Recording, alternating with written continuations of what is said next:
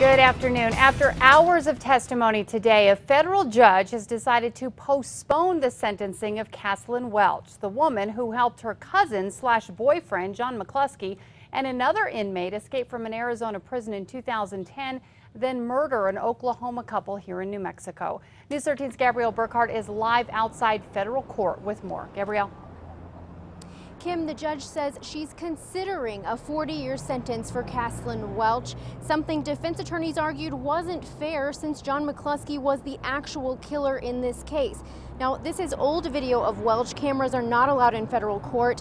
A teary-eyed Welch addressed the victim's family today in court, apologizing for their deaths. She pled guilty to helping John McCluskey, Tracy Province, and another inmate escape from an Arizona prison in 2010, then helping to carjack Gary and Linda Haas as the couple was traveling through New Mexico.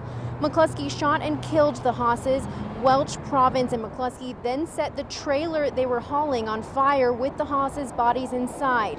Today in court, Welch's attorneys played audio recordings of phone calls that took place before the murders between McCluskey and Welch while McCluskey was in the Arizona prison.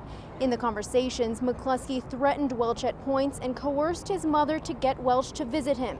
The psychologist described Welch and McCluskey's relationship as an avenue for abuse and said Welch did what he told her out of fear. Now, in the recordings, defense attorneys painted a picture of McCluskey of how he would control his environment even from within prison walls. Now, again, a judge did not determine a final sentence for Welch today. Back to you. Okay, thanks, Gabrielle. Now, the judge gave attorneys 2 more weeks to file motions in the case.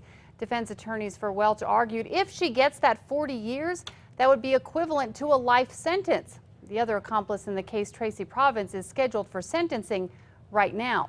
Now, the mastermind of the crime, John McCluskey, is scheduled to be sentenced tomorrow.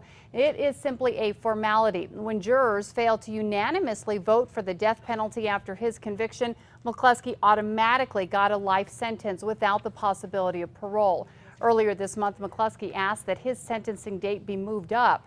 McCluskey is the one who actually pulled the trigger, killing Gary and Linda Haas.